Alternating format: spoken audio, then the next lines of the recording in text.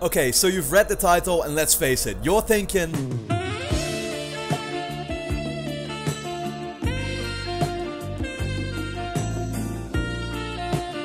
Let's cut the fanboy bullshit and set it straight. For over 10 years now, I've been a fan of the PlayStation brand. Starting off with my PSP, then going to the PlayStation 3 that I bought in 2008, and now with the PS4 since launch, PlayStation has always managed to give me something that Xbox, PC and Nintendo could not. However, don't get it twisted, there are plenty of bad moves on Sony's part that have happened over the past years and that I keep calling them out for, also in videos every single time. That does not make me a fanboy, it makes me a guy with a preference, aka a fan. Fanboy, you see the difference? In this episode of My Opinion Sucks, I wanted to go over why it is that PlayStation is not only killing it these last years, but what it is that always makes me come back for more. Sony is undeniably winning this console generation, mostly due to its great start back in 2013. With Microsoft making so many anti-consumer mistakes, PC being present but never really a part of this race, and Nintendo doing, well, whatever the fuck Nintendo does.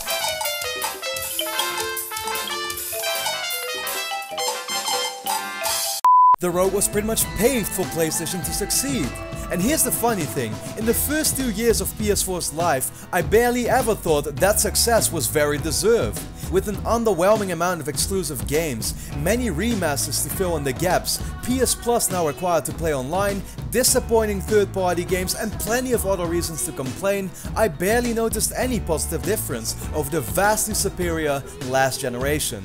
But that feeling slowly faded away when we entered 2016. Not just for the amazing games we got, like Ratchet & Clank and Uncharted 4, but also for the slew of announcements we saw at both E3 and PSX.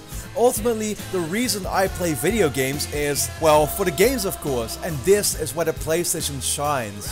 With more than 10 first-party studios, Sony has always managed to deliver quality exclusive games that you simply cannot get anywhere else.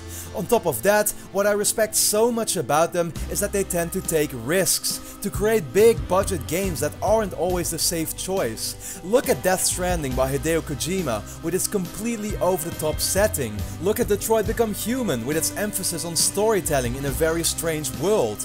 Guerrilla Games made the successful Killzone franchise, but were given the green light to do something else. And guess what? It completely paid off. Horizon Zero Dawn has been getting amazing reviews and will undoubtedly be one of Sony's next big franchises. You could even look at Media Molecule's game Dreams. I'm not gonna lie, I highly expect that game to flop, but that's not the point. These games are allowed to happen on PS4, and it helps move the platform forward. And even when we're talking about the gigantic IPs that are just too financially successful to be ignored, risks are taken there as well. God of War has completely dropped its original setting and gameplay formula, with a new level structure, combat system and focus on a character-driven story that I already can't wait to play. Uncharted with Nathan Drake after 4 main installments is done. And The Last of Us Part 2, apart from the fact that it's only the first sequel, has moved its protagonist role over to Ellie with a complete shift in its emotional theme. Meanwhile, on Microsoft's end, all I hear is the Coalition was forced to drop work on its new IP Shanghai to work on new Gears of War games, ReCore is mediocre, and Scalebound... Now that's funny and all, but my intention here is not to start another fanboy war. There are definitely reasons to be playing on other platforms too, and I want to make it very clear, I actually do as well. I bought a Wii U for Mario Kart and Super Smash, just like I'm buying a Switch for Zelda and Mario Oddessey. But with overpriced peripherals, a stuck-in-the-past attitude and simple lack of quantity in games, it makes me confident the Nintendo Switch will be nothing more than another financial flop for the company. I use my gaming PC to play Counter-Strike and Hearthstone now and then, and while it's true that the best graphics and biggest quantity of games will always be found there, I don't know many big budget exclusives that are actually worth worth playing, let alone that don't always fall in the same RTS, MOBA or FPS genre.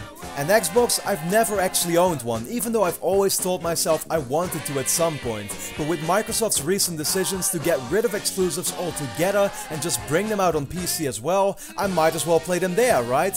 And then I haven't even talked about that constant reliance on those same 3 games, Halo, Forza and Gears. But then I look at PlayStation, I look at the future and I see the gigantic amount of games, currently more than 15, that I am legitimately excited for and can't wait to play.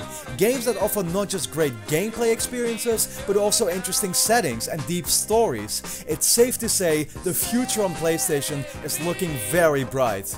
In the end, play the games you enjoy and play them on the platform you want to play them on. The ideal gamer owns all consoles and has access to all games that come out. Of course, due to money constraints or simple lack of interest, most people stick to a single console. For me, that's mostly been PlayStation for the last decade, and it's not looking to change anytime soon. Why? Because when it's all done and dusted, when I look back at my top 10 games of the last decade, there is one thing I notice. Most of those games are PlayStation exclusives, making it almost impossible for me to say that if you're a gamer with the same taste as me, it's almost a crime not to be playing on PlayStation right now. You'd be missing out big time. Obviously, that's just an opinion, and my opinion, well, you know how it ends. Thanks a lot for watching this 3rd episode of My Opinion Sucks, everyone. As always, if you enjoyed the episode, then please leave a quick like to help support my channel and share the video with your friends. With that being said, you can expect to see a new episode in the series every Thursday, so go and check out the other episodes if you hadn't seen them yet.